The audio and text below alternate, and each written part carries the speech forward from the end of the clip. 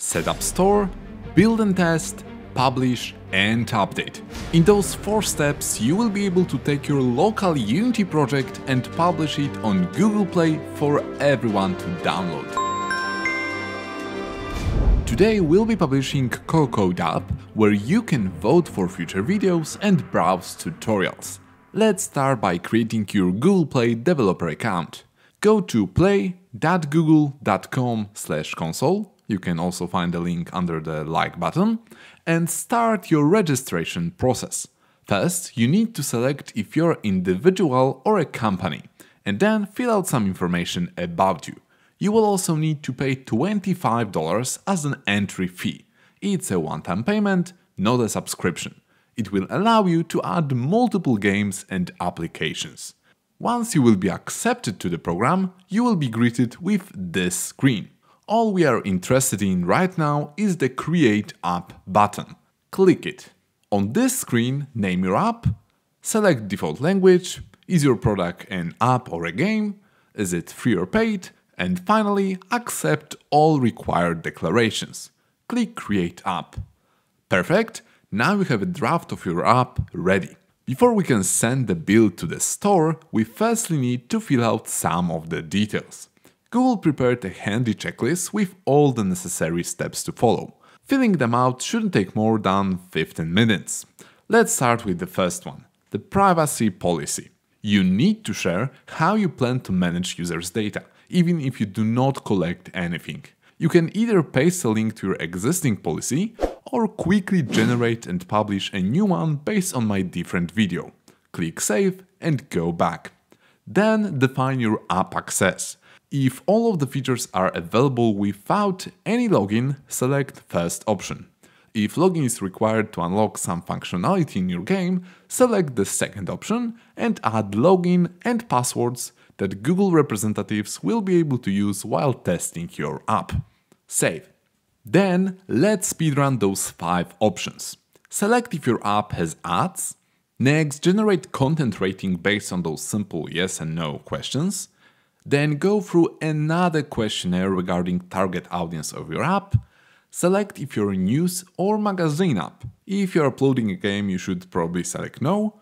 And answer this question about the status of your app regarding contact tracking. Data safety is quite a tedious section to fill out. Based on those answers, people will be able to check what kind of data your app is collecting. If you do not use any analytics system in your game and you don't have any login, you are probably safe to select no in most questions regarding data collection. But if you are using any of those services or SDKs, you need to make sure what data you are collecting. Some services like Unity Ads offer help documents with information about what boxes you should tick. I will also link this helpful document which outlines what options you need to fill out based on the services you are using. At the very end of this form, you should get a summary of your store listing data collection. Click Submit. 3 more to go.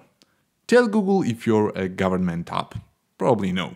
And then move on to your app presentation. Fill out the product type, category, and select applicable tags. There are many to choose from, so take your time. Then type in your email and website. The last item on our checklist is store listing. This is likely the most important part, as it is how people will discover your game for the first time. Enter a short and full description. The short description is what users see just under the screenshots. After clicking about this app, they will see the full description. Next, it's time to upload some graphics. Firstly, upload your square icon image. It will be displayed on the store page and in the search results. Then upload the feature graphic with the specified dimensions. It can be used by Google when they feature your game, and, more importantly, when you add a video, this graphic will be used as a thumbnail. Then lastly, upload at least 2 16:9 screenshots of your game. I will soon show you a very simple way to generate them in Unity, so subscribe to not miss out. Once you uploaded all the images, just click Save And that's it. Now let's have some fun and get your game ready to submit to Google Play. Let's begin with Unity Hub. Go to the Installs tab and make sure that next to your Unity version there is an Android badge. If you can't see it, click on the settings icon, select Add Modules and make sure to install those 3 options related to Android build. Now open your Unity project and at the very top select File, Build Settings. Before clicking Build, we'll need to do quite a few changes. Firstly, make sure that your target platform is Android. If you don't have Unity logo next to the Android, simply select it and click Switch Platform. Drag all the Unity scenes your game uses into this area, otherwise they won't be included in the build. Then go to the player settings. Here, firstly, input your company name and product name. Product name is the title of your game. It will be visible on the home screen and in the app drawer. Ignore version for now.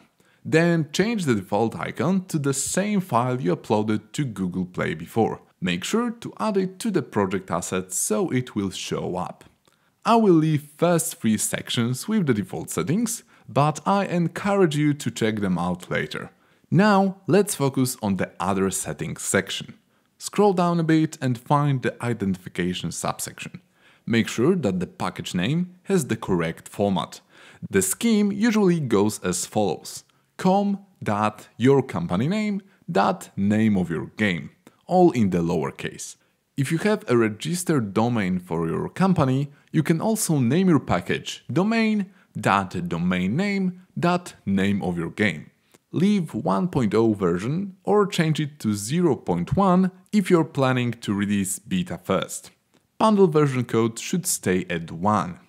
Then, very important, change target API level to at least version 32. At the time of recording this video, you can't upload games with the lower API versions, and as the time goes by, this requirement will be constantly changing. If you're unsure of the current requirement, I suggest selecting the highest one available. Next, Google Play requires us to upload games built in ARM64, but as you can see, it's unavailable. To fix that, change scripting backend to IL2CPP, and then this option will become available. That's it for this section. Time to move to the publishing settings and set up our signing key. To generate one, click Key Store Manager, then in the open window select Key Store, Create New, Anywhere, and then click Save. Enter the password twice for the key store and then create a new value for the game by providing an alias and the password twice more. Click Add Key. Perfect! These are all the settings we had to change in this window. Now close it and in the Build Settings window check Build a Bundle Google Play and for Create Symbols select Public. The only thing left to do is to click Build, select the target location, I suggest creating build folder in your project, and saving it there. The building process may take a while, especially for the first time, so why don't you like this video and subscribe to Coco before we move on to the next step. Okay, here is what Unity generates for us after successful build. ABB file, which contains your game, and symbol zip, which contains debug information. It is very useful to generate this file as well, because it will allow Google Play to give better crash information if such occurs. Now we'll upload this build to Google Play. But before publishing it to production, first I would like to show you the internal testing track. As the name suggests, pushing builds here will enable you to quickly test your game on your own or your friends' devices. First, let's define testers. If you want to add other users except you, click Create Email List, name it Testers, and enter Google account email addresses. Now, when testers are defined, we can go to the Releases tab and click Create New Release. Drag your ABB file generated by Unity into this field. After a few seconds or minutes of waiting, click the small 3 dots and select Upload Native Debug Symbols. Select a zipped file this time. As you can see, the Google Play dashboard has automatically filled out the release name field based on the settings we defined in Unity. It then asks us for the release notes. For the first version, I will simply type Initial Build. Click Review Release and then Start Rollout to Internal Testing. Congratulations! Your app can be now downloaded from Google Play. Well, sort of. Only internal testers will have access to it. To share it with them, go to the Testers tab, copy the join link and send it to yourself or your friends. On the device, you will need to click this link, accept invite, go to Google Play Store and finally download it. Please don't ignore the testing process. Your game may look different on a variety of devices, so take some time to test it on multiple phones. Once installed, it should open the downloaded app nicely. Now, time for the most exciting part, making your game public. Go to the Production tab. Before creating a new release, we firstly need to select in which countries our game will be published. Usually, you just click this small checkbox at the top to select all and submit. We then go to the Releases tab and we are presented with the familiar interface. This time, we don't need to upload a game file again as it is already in your account library. We can just select it from there. Make sure that the release name looks about right, change your release notes, review release and start rollout to production. And now, we need to wait. Google team needs a few days to check and accept your game. By default, once accepted, your app will be immediately live on the store. If you like to control the release date, go to the Publishing overview and turn on Managed Publishing. When Google accepts your game, you will need to manually push it to production from this screen. It took me about 3 days to get accepted, and now my Coco app is live on the store. Check out the description and vote for the videos you'd like to see on the Coco Code channel. Now the last part. Here are the steps to update your app once you make changes. In Unity, go to File, Build Settings, and then in the Player Settings, change your version strings and bundle version code. The version string is up to you.